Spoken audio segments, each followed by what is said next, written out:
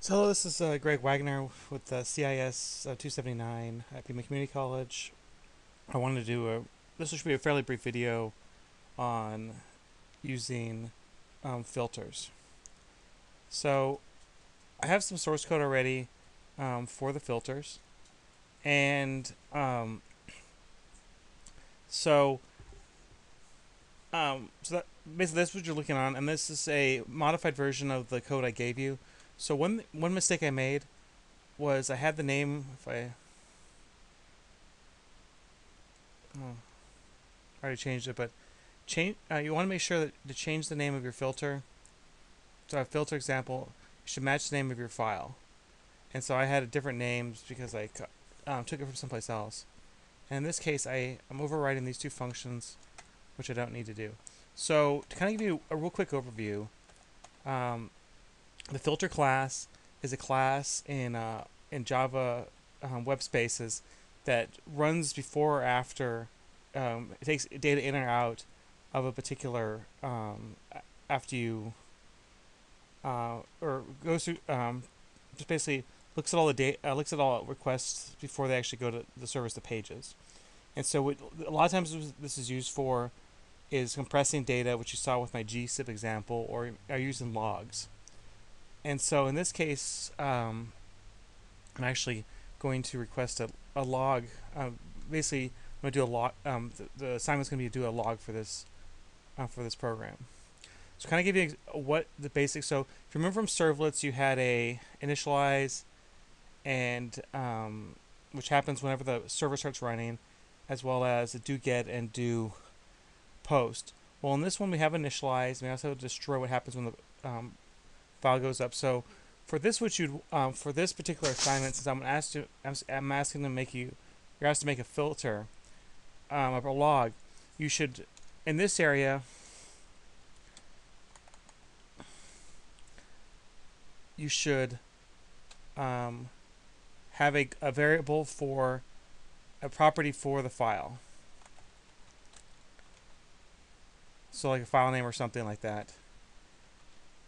And then also a file function. And then here, the initialize, you would open it, and the destroy, you would close it. And then what the do filter is going to do is you're going to write out the values at every instance. So in this case, and so we have the do filter, and so all this stuff that goes through requests is here, and if you want to process any responses, it goes through here as well. So basically, anything that's coming into the server is going to go through the request. Anything that's going to come out of it is going to go through the response. So this way you can parse either responses or requests. And then what the chain do filter is based on how many different filters you set up. It's going to go through a chain of them based on the order that you set them up in the web-inf file. And we'll go over this in a little bit. But for example, if you want to, I'm just going to give a little bit of functionality to this. For the assignment, what you need to do is make a log, so it just writes out to a file. Essentially, I was going to say write it to a file, whatever file gets called, or whatever page gets called. But you can do any type you want. You can timestamp it or do anything like that. The main point of the assignment is to actually just build the thing.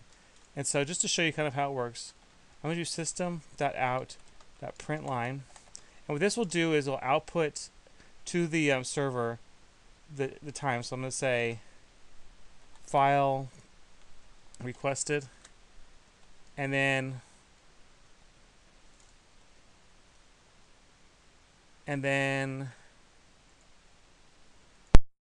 look at the value.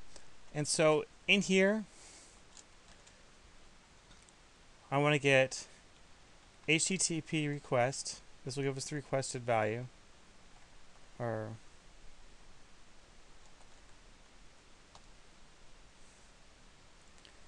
and then get, I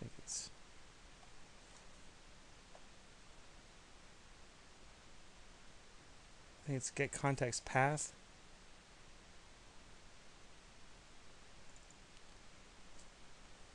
And then just save this.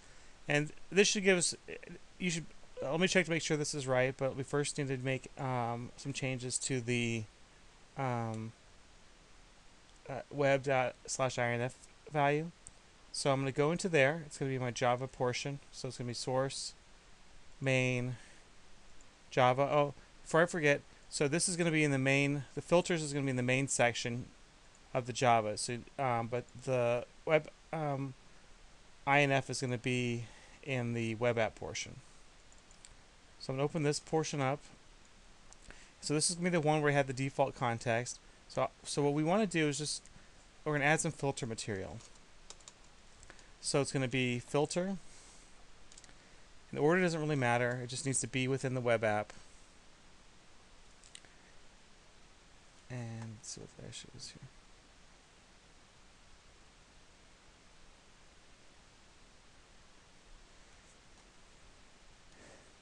And then I'll give it the filter name.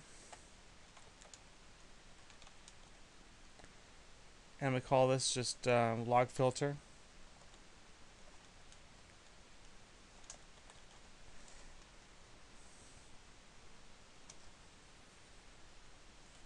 And then also,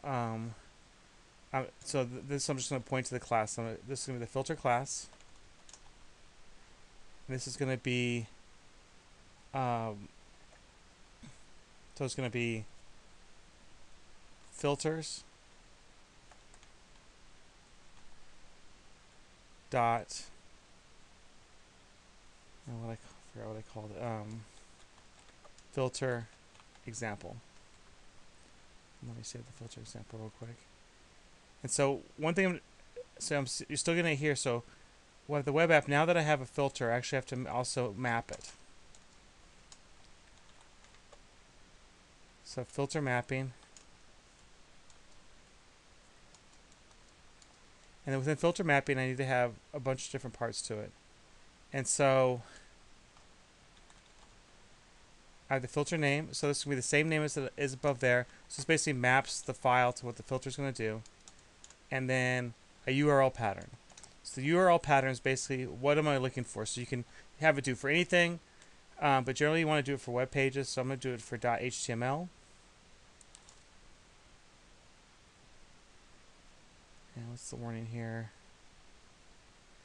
This warning just basically says HTML spelled wrong, which is just because the thing's oversensitive. And I'm also going to get another mapping, since we're both doing HTML and from the last assignment, JSP pages. So this case is going to be filter name, the same name as before, log filter, and then the URL pattern is going to be star, which is a wildcard, means any values before it in JSP. So if I save this value, I think hopefully this is set up right. So I'm going to test it out.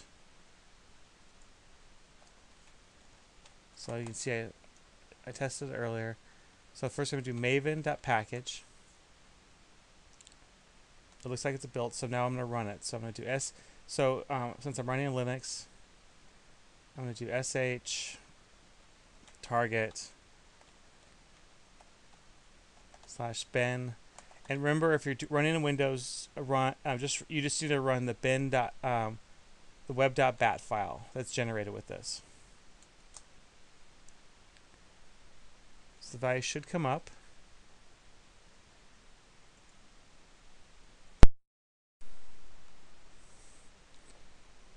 So I have the server running, and then one change I actually made a mistake for is use get servlet path, and that'll tell you what the path is for the value, so you can do this for a log. And so now I am running a 916 page called test.jsp. And then when I hit enter for it, you can see the request page here. So I would use this technique to log the place, and maybe want to put a timestamp or kind of make it a little fancier you want. But when I grade it, I'm just basically I can see the path. So again, what I did was I did a print line for servlet path, but what you'd want to do for the assignment to make a log is open a file in the init method, and then in the filter, whatever page is requested, push that value in. And then so the next thing I want to do is go over how to make an error page. So in this case, we're going to go back to the XML file, And basically what we're going to do is we're going to add a little bit more in here. And for the error page, we're going to say error page. And then within error page, you want to do what code it is. So different error pages, and the ones that I'm really concerned about is, so if you have an internal error, that's a 500 error, and so you basically want to have this go to a particular page. So I'm going to call a page, I'm just going to call this error.jsp, and I'll just make a JSP page for this one. And then also what I'll do is I'm going to make another error page for the more common one, which is someone trying to get to a page that doesn't exist, which is called a 404 error. So I think I have it listed in my thing, or in my code, in my description as a 403. But you can put it for anyone you want, basically anyone you want. So the error codes are just basically values passed during the request. From the response, along with the message. So I'm gonna do 404. And the location is going to be wherever the file is. So I'll call this error.jsp. And then having the dash in front means it just looks at the top of directory. So I need to make that file real quick. So I'm going to put that in the web app. I'm going to make a new... Where is it?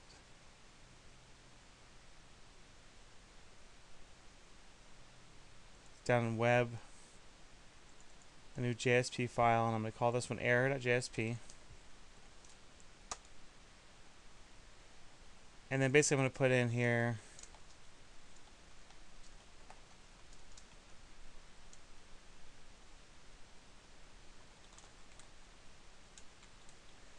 this is going to be for both of them, location not found. And then now what I need to restart the server. So I'm going to kill this one, do Maven package to rebuild it, and then run it again. And then if I select a file that doesn't exist, so in this case it's going to be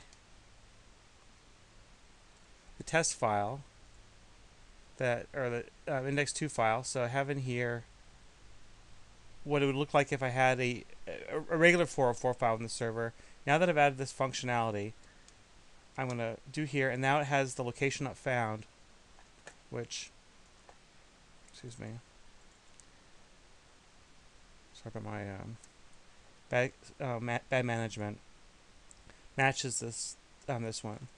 So generally filters are used for compressing images and stuff like that, which you can do, but for this particular class, I just want you to get kind of familiar with them and use these. So again, filters are just basically look at the incoming and outgoing traffic before it actually loads the pages. So if this helps you with your assignment, and let me know if you have any questions.